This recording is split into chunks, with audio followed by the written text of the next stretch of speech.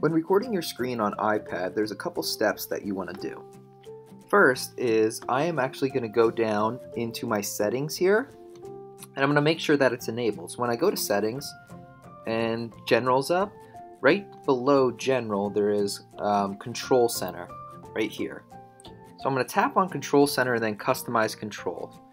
If you don't see screen recording up here, that means it's not currently enabled and it's going to be down here.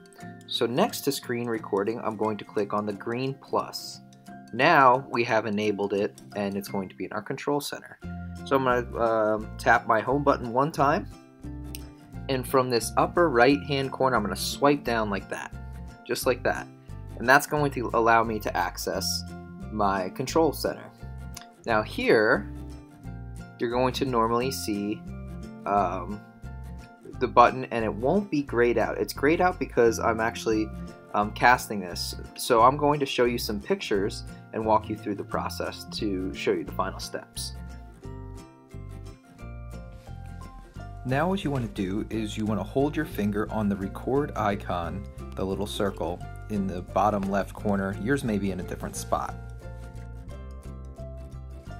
When you do that, it brings up the options here. You can either start recording, or at the bottom you can turn your microphone on and off. If you're doing a screencast, you want to make sure that your microphone is on before you start.